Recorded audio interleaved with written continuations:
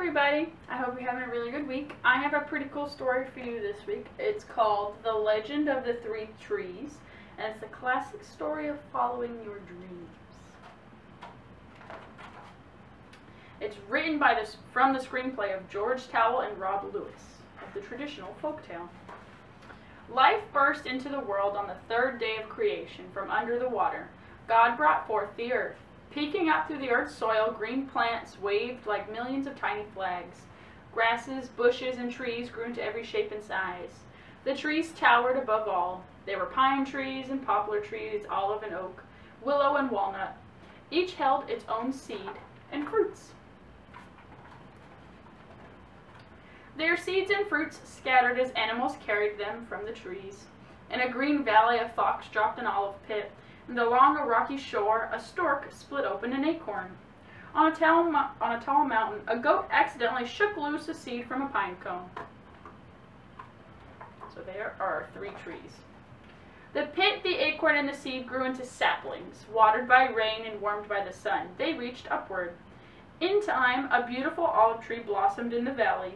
A mighty oak stood on the rocky coast, and a tall pine tree stood on the mountain. As each tree grew, it dreamed of what it would become.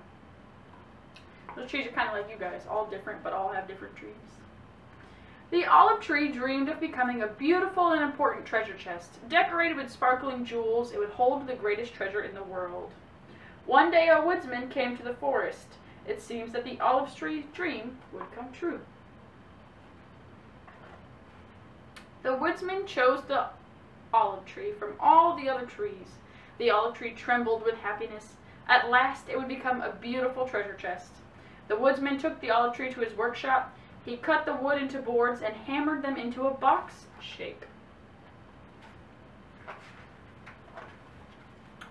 But to the tree's surprise, the woodsman did not make the box into a treasure chest. He did not polish the olive tree's fine wood or fill the box with gold.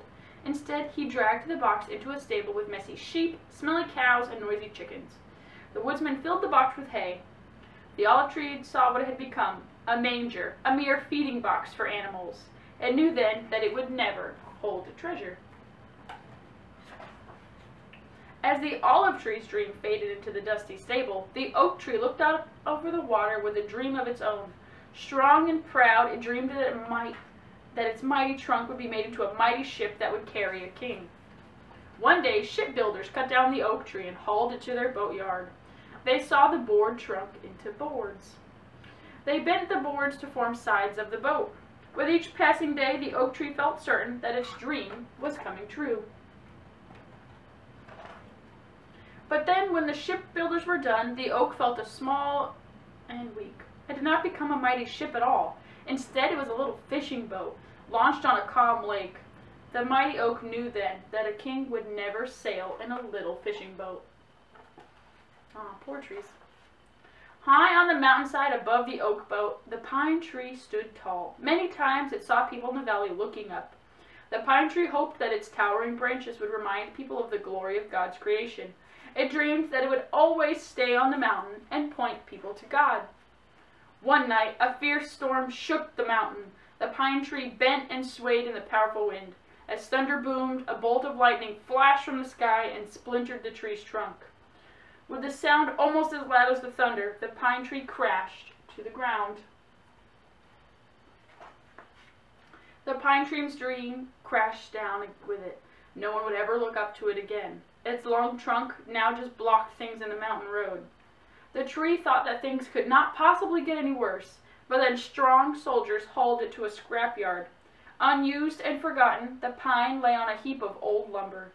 It knew then that a piece of scrap wood could never point people to God. Many years passed. The tree's great dreams seemed so far away that they stopped thinking about them. For what greatness could come to a feeding box, a fishing boat, and scrap wood? But God had his own plan for each of the trees. So we've got one that's a manger, one that's lying in the scrapyard, and one that is a small fishing boat. I wonder if there's anything that's going to happen with these trees. Let's find out. One night, shepherds kept watching over their flock and saw an angel. A great light shone all around. The angel told them not to be afraid. For their Savior, Jesus, had been born in Bethlehem. Just as the angel had said, the shepherds found the baby lying in a manger. The olive tree had not become a treasure chest, but now, as a manger, it held the greatest treasure of all time, God's only Son, Jesus. The infant Jesus grew into a man, and the boat traveled to the very lake that held the oak fishing boat. One day, the little boat carried Jesus onto the lake with the fishermen. Suddenly, a great storm swept over the lake. Water washed into the boat. The oak boat struggled with all of its strength so it would not sink. "Quiet, be still," Jesus said. The storm stopped. The oak boat felt Jesus' power. The boat had never carried a king of this world, but it now carried the King of Kings. Leaves us one more tree. The pine tree knew nothing of Jesus or his miracles, but one morning it heard angry voices in the distance. "Crucify him!" the people yelled. Soldiers came to the scrapyard and grabbed the forgotten pine. The pine tree expected to be cut into firewood. Instead, the soldiers cut its trunk into 2 pieces to make a cross. Then they laid the cross on Jesus' back. On a hillside under a blackening sky, the pine tree cross swayed as the soldiers raised it. It did not know whether it would bear the weight of a man upon it. The pine tree had only wanted to point people to God. Now it knew it would become a sign of death. Jesus died that day to take away the sins of all who believed in him. He was taken down from the cross and laid inside a tomb. Then a wondrous thing happened. 3 days later, Jesus rose again to life. So Jesus fulfilled his heavenly Father's plan for him. And what of the 3 trees? They too had fulfilled God's plans for them. Miraculously, God's plan had taken them beyond their youthful dreams. The olive wood manger had held the greatest treasure of all, God's beloved Son. The oak finishing boat had carried the King of Kings, God's Son, during his work on earth. And to this day, the cross points people to God as a symbol of his greatest love for us.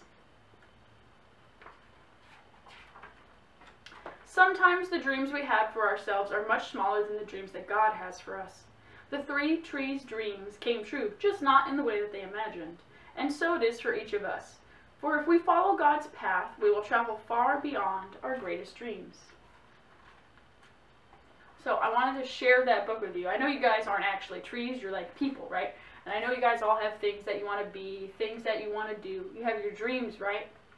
Sometimes what you think is going to happen doesn't always work out that way.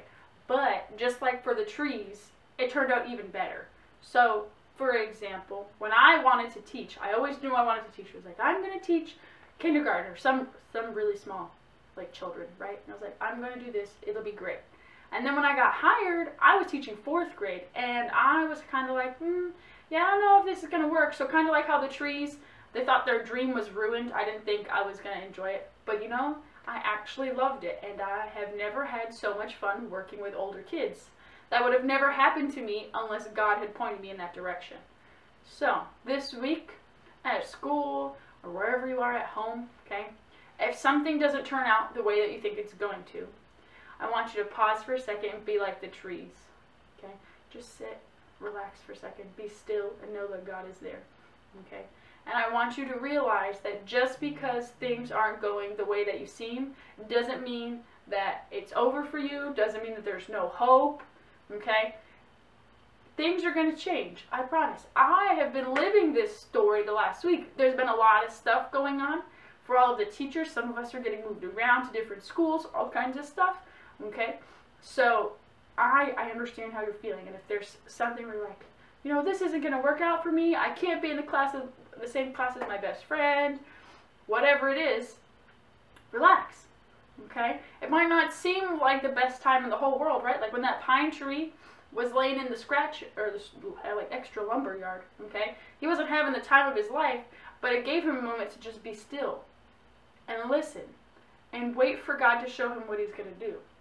So, my challenge for you guys this week is if something goes awry or doesn't work out the way you think it will, which, knock on wood, I hope it doesn't, but it probably will. That's the way the world turns, right? Not everything goes the way we want it to.